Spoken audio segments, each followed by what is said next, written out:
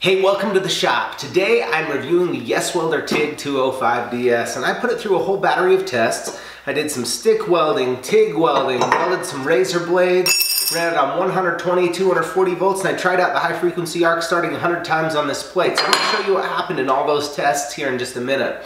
But let me tell you how this came about. YesWelder reached out to me and said, hey, do you want to review one of our machines? And I'm like, absolutely. So they sent me out this little TIG machine.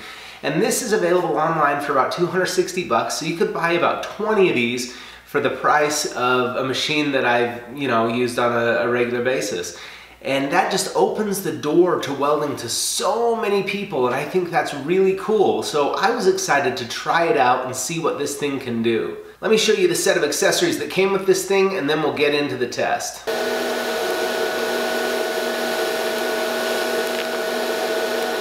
Okay, so I'm going to spare you the unboxing here, and I've just laid out all of the accessories that it comes with. It did come in a box, you can take my word for it. So the machine itself appears to be really well made. It has a nice metal case, the sheet metal work on it looks good. It has good quality paint and graphics on it, so it looks like a quality piece. It has a cover here over your controls, and then a digital readout for the amperage, as well as a switch to go between stick and TIG. Now the torch, we'll talk a little bit more about the torch and assemble it in a minute, but a few things that are different on this torch than other machines in this price range. A lot of them come with a European style torch that has a finger button built right in. I don't really care for those style of torches, that's more of a personal preference thing, but this has a standard number 17 style torch, and that's the most common air-cooled torch that'll come with a machine like this. And it has attached to it a finger button. And I like that because it's attached with some zip ties here, and I can move it around a little bit to make it more comfortable for me to use. Along with that finger control, it came with a separate foot pedal. Now this isn't a foot pedal that will vary your amperage, it's just an on-off switch, but that makes it so that you can grip the torch however is comfortable for you when you're sitting at a bench, and use the foot pedal to initiate your arc rather than that finger control. And for me, that's huge because I like to hold my torch in a few different ways, and oftentimes using a finger control just gets in the way. So this is an awesome accessory that they included with it. Now, in addition to those standard consumables, they sent me an upgrade. This isn't included with the machine, but it is from YesWelder as well. And it's a stubby gas lens and collet body kit. And so this has a wide variety of accessories for the torches. And we'll use some of these when we put our torch together. I'll show you that in a minute. It includes an adapter so you can use the common outlets for 240 and 120 volts here in the US. It came with the ground clamp that you need that has the DINS connector to mate onto your machine. And while it's a formed steel connector, nothing too special here, it does have copper contacts on both sides with a strap that goes around. And that's going to make it ground out just quite a bit better than the ones that are standard stamp steel. Now, as with most TIG welders, you can use this one for stick welding also, and it came with the electrode holder that you'll need. It's a pretty standard electrode holder with a DINS connector and a good gauge cable. And the last thing it came with is a hose to connect your machine up to your gas regulator and flow meter. Now there are three things that you'll need to get up and running that didn't come with the machine. One is an argon gas cylinder, and you can get that from a local welding supplier, gas supplier that you should be able to find online or in the phone book. Second, you're going to need some tungsten electrodes, and third, you're going to need a gas flow meter regulator. So I'll link those things down in the description so you can find what you're going to need to get set up and going. Let's go ahead and set this thing up, fire it up, and see what we can do.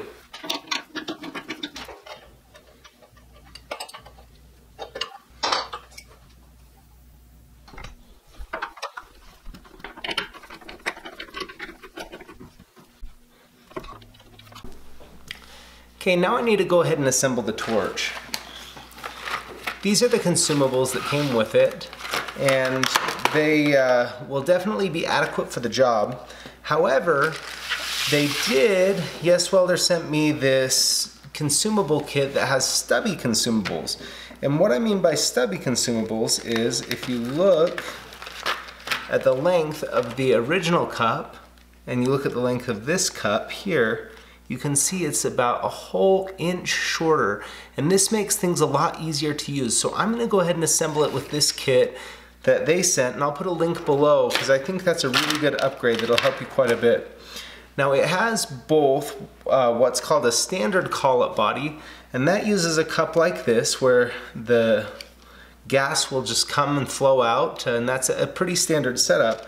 but it also has a better setup for a lot of things. It's not better for everything, but most of the time it is, using a collet body called a gas lens. And they use these little bit larger cups.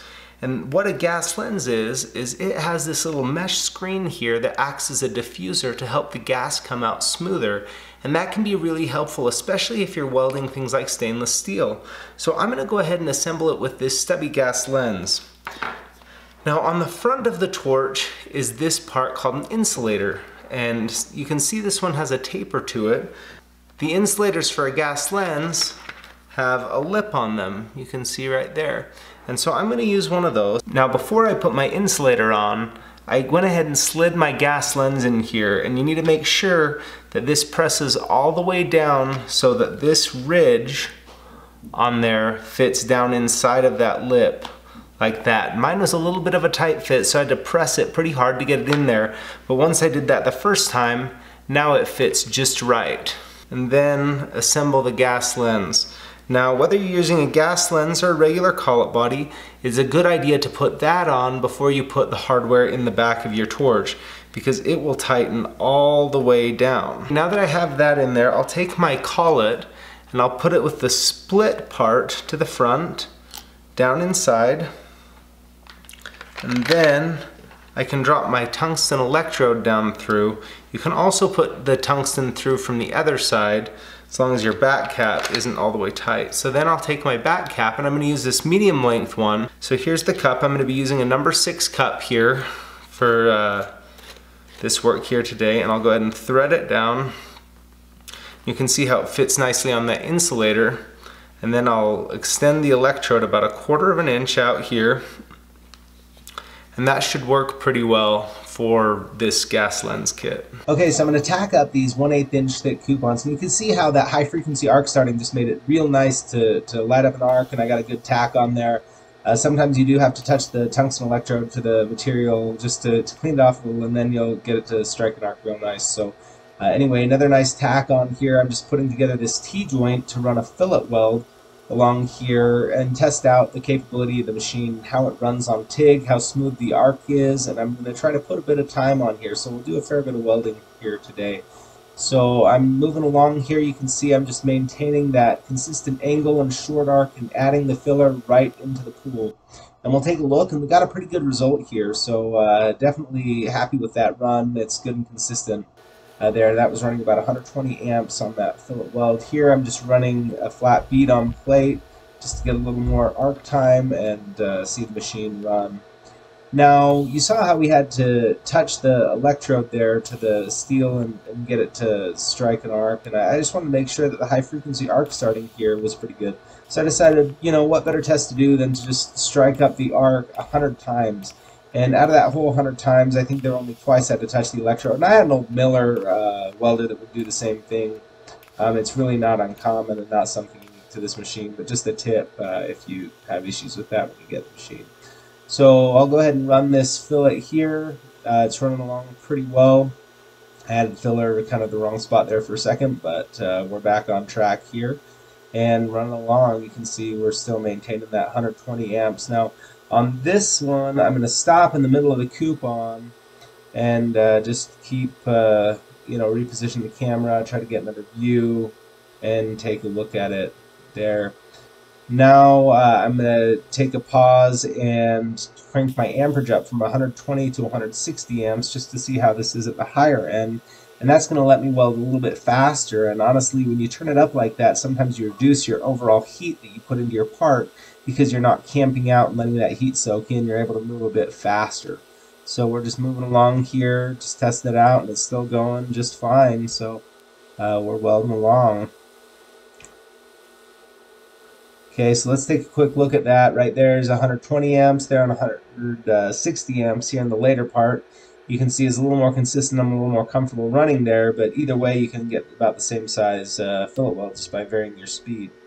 Now let's change it over to stick welding mode, or MMA, manual metal arc welding, and I'm going to turn it up to 150 amps and run good and hot with this 1/8 inch 7018 electrode here on these 1/8 inch coupons. So I'll run a fillet weld along here and strike up an arc, get established and move back into the start of the joint and then just weld along. And I'm just trying to maintain that consistent, steady angle and a really short arc length. As I move along here, I'm welding along at a pretty good rate, just to keep, reasonable size fillet while still letting it fill out, so that I don't have any areas of undercut or where the metal in the base has been melted away but hasn't been filled back up with the filler metal. So just trying to maintain that balance there, and it went pretty well. Got a good consistent stick weld on it. That's a really nice feature to have, so that you can just take it with you without taking your gas cylinder, or if you're doing structural stuff, sometimes it's a bit faster. So chipping off some slag and cleaning it off a little bit with a wire brush, we can take a look here. And I got a pretty good 7018 stick weld there, so I'm happy with that. Now to test this thing at the low end, I'm going to be welding these razor blades together, and I'm going to do 3 sets of these just to see how consistent it is and how well it runs. And this is a pretty good test down at the low end of the amperage range.